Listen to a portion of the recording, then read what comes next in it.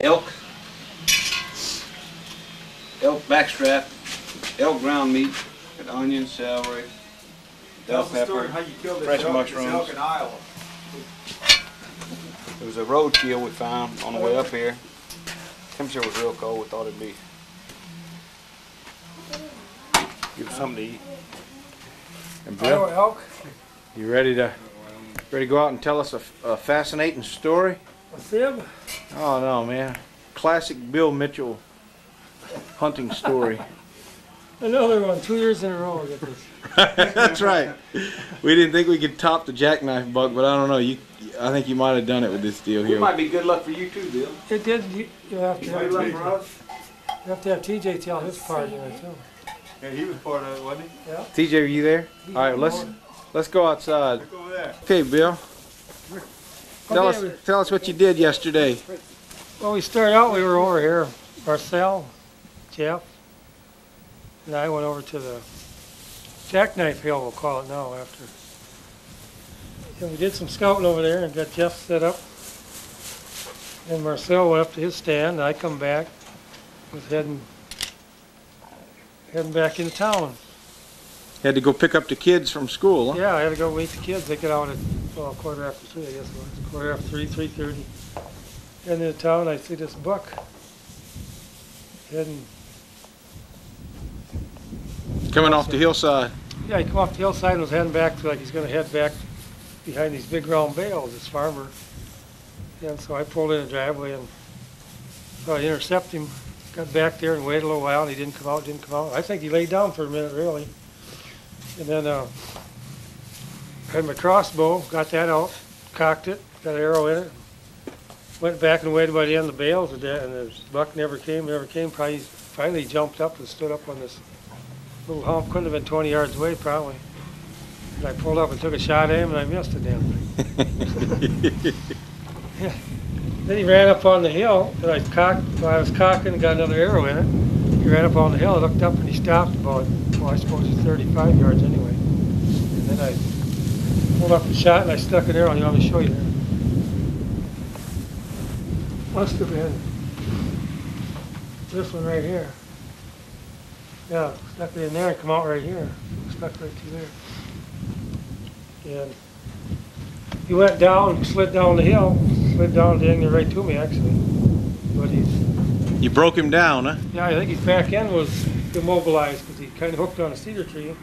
But his front end was up and he was jumping and thrashing and kicking. Well, then I never had no more arrows left, no more broadheads. I had 2 target arrows left. Yeah. So I shot both target arrows into him, into his neck right here, here and here maybe. I think I stuck one in there and one here. And that didn't do anything but make him mad. Kept jumping around. Well, then I didn't have any arrows left. So I jumped in my truck. I was about 1.5 miles out of town, jumped in the truck, and ran into town, and the kids were home. TJ and Kelsey. TJ, get in the picture there, buddy. And so they wanted to come along out. I grabbed my other bow. My compound bow, I grabbed that, I had 2 arrows in that. Came back out and I thought he was dead because he was all stretched out, but we pulled in there at the truck and he get back up again. Look at it, shaking his head. So that's a fine buck. I pulled back and shot one in from behind. I hit that one right through here. Down and come out, well, missed his spine, and that it still didn't kill him. So there I got 3 arrows sticking in him, or 4 I guess it was. Gee. 4 arrows sticking in him. Yeah, and this one here was in and out. I think this one here was in and out and was sticking out. So I got behind him where he couldn't see me. I reached up and I grabbed that one arrow, the crossbow arrow. Wiggled a little bit, he didn't move, so I jerked it out quick. Got that in, stuck it back in the crossbow. Got behind him again when he quit jumping around. And then I shot and I think I drilled him right down through here somewhere. Got him right in the spine. Then he went down. And we measured his horns. He's got a 17-inch inside spread and a 19-inch outside spread. He's a fine deer. And TJ hit him over the head with a club after that, too. Did you, TJ? Yeah. You smacked him in the head? Who helped load him in the truck? Me. What'd you do? You picked him up, undo? Well, we got his head up on the back of the tailgate, and TJ grabbed here, and Kelsey grabbed on the other one. And this other little girl was hanging on to Kelsey's arm. And I was trying to lift the back end up and get him over centered. I finally got him slid in there.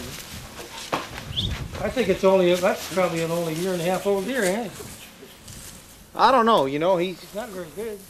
He's not. His body certainly is not as big as that jackknife deer, but man, he's a thick deer, and his rack is better. That's a better rack. Hey, you're the dentist here. How's his teeth? Yeah, I have to cut his cheeks wide open to check out his teeth. Golly. See if you can hold his head. Can you hold his head up, Bill? Kind of rigid.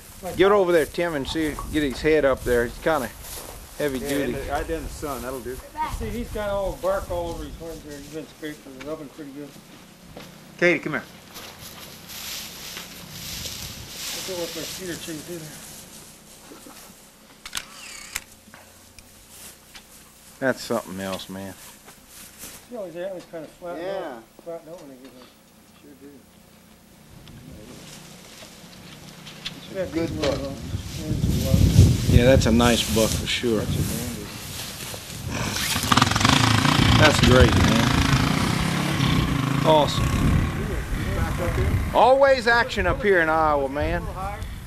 There you go. That's good. That looks good.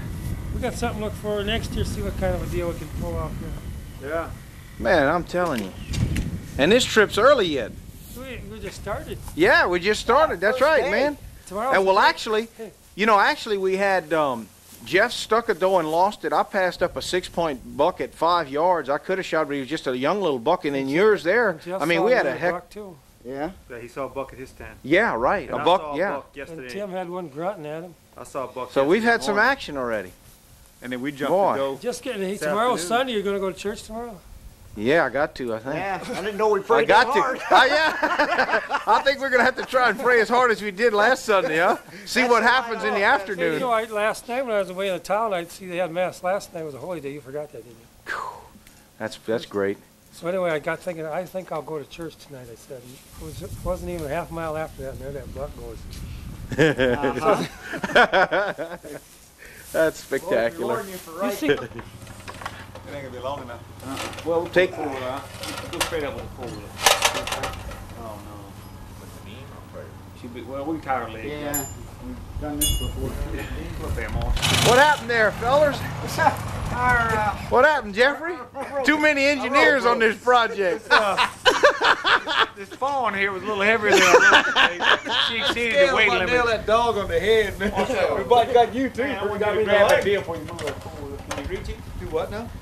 Grab that hook. Can you hang on to this? Oh boy. Yeah, he did it. I thought you were going to end up hanging up there yourself. Good, I'm good. I tell you what, maybe just a That's pretty good sized doe yet. See what I mean, Tim? Well, they might try. Oh, okay. Be careful when you say something.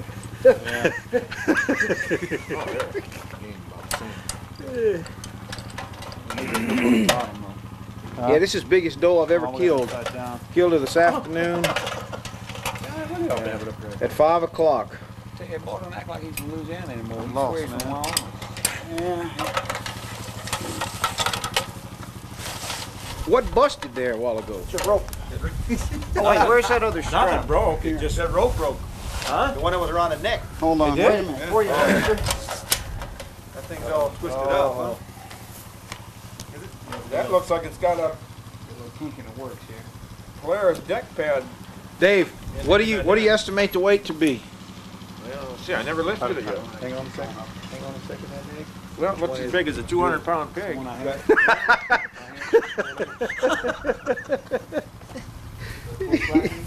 What are you gonna do? Look, that'll slack in the whole thing. get your neck. See, I always get out. Well, you got a chain on the neck this time. Want to go? One more wrap. That way she'll hoist. That Be off dude. the ground. Pull it towards you. Pull it towards you. And run your hand. Don't worry, I got it. I got it. Don't worry about it. Wait, whoop, slow down. You're gonna drive that arrow back in when you let her down. She's off the ground, man. Get the hair of her tail off and get everything. The arrow's gonna go back in when you let her down. Back up. I'm blocking the light here. 160. Let's see. 160. About 161. Get the dog over there. What's wrong with this thing? I can't focus here yet. Yeah, about 161. I know, move off to the side just a little bit. There you go. Don't rush the camera because I'm enjoying this a lot right here. Yeah, right. Hey, you Right gotta on read from the you gotta read from the bottom up. It says 180. Yeah. 160 need circulation in our hands. That's good. Okay. He's gonna fall on that. Oh. Got you by 5 pounds. Yeah, you got me. By 5 pounds, usually 175. 170, I think. 175. Something like that. 190. You got me about 10 to 15 pounds, something like It's that. like fish. Yeah. They get bigger. He's a big doe. She must have lost a lot. Sitting around for an hour. It's all that blood she lost, man. Yeah. No, I don't think so. Well, I guess I'll just leave this over here. I think the thing twisted on us is why we didn't have it. You got it. Yeah, there's a twist in it, it looks like. Not much. There are rollers in there? Or Yeah, just so you got a twist. got a It twist makes a in it. big difference if there's a twist in it. There is a twist in it. That was good. Hold it just a second. It's not working as efficiently as it can. Wait a minute. Nah. you got a bad rope on top. Whoa, there you go. Man. Is that rope on top? It's got a half, that one that outside one, Right, pull it, got a half half and twist in it. Well, she's up high enough anyway. Yeah. Where you going with it, dude? Right there. Hard to the school wheel, see the Polaris to hold it down. Got it. Is that rope on top of the hole? That's what's rope on about. Well, This is the entry hole here. She was walking straight away from me. I shot her about 9 or 10 yards away. She'd come in and milled around probably 25, 30 minutes. And I waited around to see if a buck was going to come in, and nothing came in, and I decided that I couldn't take it anymore. I had to go ahead and shoot her. She didn't walk under a branch and you thought you saw horns? No. I knew there was no horns here. I'd seen it for a long time. Anyway, we'll see Where's the 10 ring on a deer? where the broadhead is. Where is that?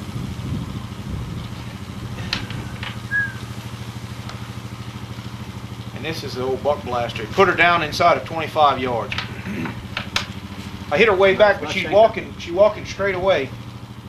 And I wanted to get the broadhead down into the vitals, so it went in right here, and I don't know whether broadhead probably stopped somewhere inside the chest cavity here. And there was no exit hole, and she made 2 big bounds and hit the ground. She's probably dead inside of 20 seconds. These buck blasters are real. I like them so far. They'll put a deer down real quick. That's for sure.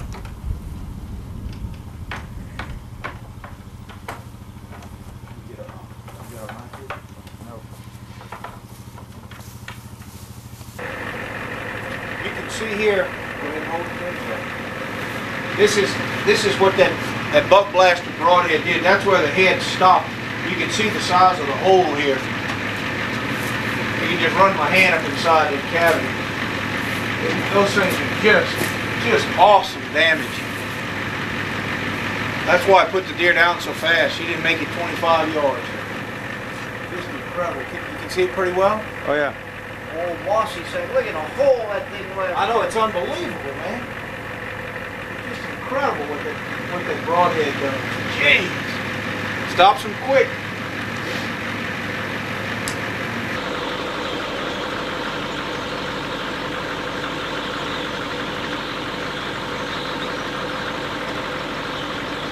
It's 6. Yeah, today's the 6th, huh? 11:15. Yeah, you must be 12:15 in Yeah. there, huh?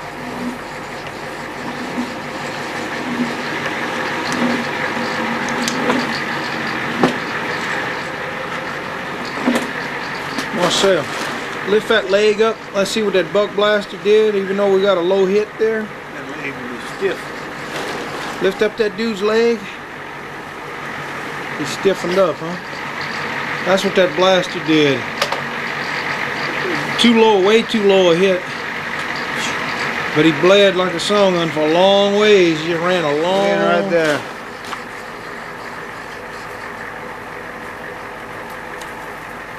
He's a nice 10 print. My best buck yet, man. I got real lucky.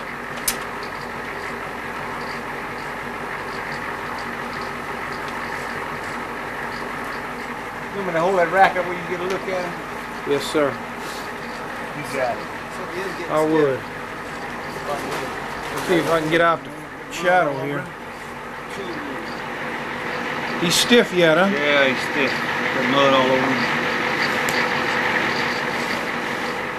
November 6, 1996 in Iowa. We're going to try and get a weight on this bad boy. Cool.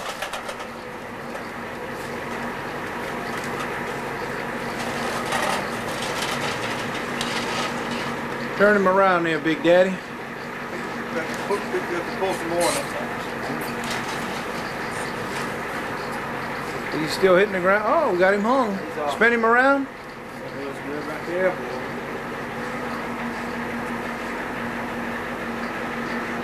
Can you see the weight? No. We need a flashlight or something here. Just shoot it out over. Huh? Yeah. Weird, huh?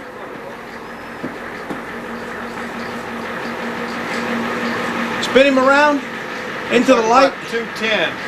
210. What you getting on there? 210.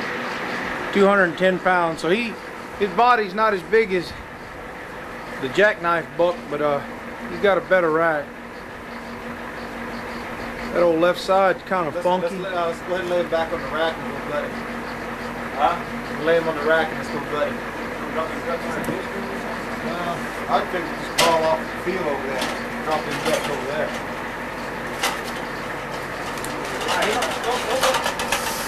Ooh, cut you? You want to put him on the rack or what? Pull that sucker back up. This is our second year in Iowa, New Albany, Iowa. And yesterday was November the 6th. And I finally got lucky. We've been seeing a few young bucks. And nobody saw any good racks.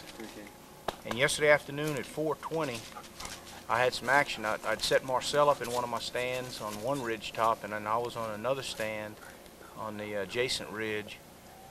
And 4:20, man, I had a doe come running through underneath me with series of bucks behind her grunting. And there was a little 8-pointer right on her tail, and a little 6 and another little 8, and there was 5 or 6 bucks in there, and this one here was the 4th or 5th one back. And I had tried whistling at some of the younger bucks to stop them, and I couldn't get anything to react. And when he came running through, I only had a little old small area that I was going to possibly get a shot in, and I whistled once. He didn't stop, and so I yelled. And thank goodness he stopped in the opening. They had a twig or a stick running right across the middle of his body here. So when I drew the bow back, I knew that I'd better shoot low and try to get below that stick, or so that I wouldn't get a deflection. And this is where the arrow went. It ended up centering the left leg right here, and the shot was actually too low. But that buck blaster opened up and did a lot of damage up underneath here. Hey, come here. And can you see that there? Yeah. That's what that broadhead did when it came through there. So it had a lot of hemorrhaging. And anyway, I wasn't sure whether I'd gotten the lungs or not. And I took a chance, and I said, I'm going to get down and I'm going to go after the deer. Because I figured if I did get the lungs, I'd have walked up right on him. And I had a terrific blood trail heading down that ridge. He ran down into this bottom, and when I got about 3/4 of the way down there, he and a couple other bucks were bedded up on the other hillside there, and they took off running. And I knew I had just pushed him, and I thought, boy, I may have made a terrific mistake here. But as it turned out, I think it was okay, because by pushing him, it made him bleed and bleed and bleed to the point where he got real weak. And Marcel and I went back to the camp, got Tim and Jeff and some flashlights and batteries and all, and Marcel's lantern, and we got on the blood trail and trailed this song on late into the night. And the blood trail was great the majority of the way. We couldn't believe the deer had gotten that far, but he finally laid down and couldn't get up. When we walked up on him, I had to arrow him again to finish him, and it was just pretty miraculous that it all turned out the way it did.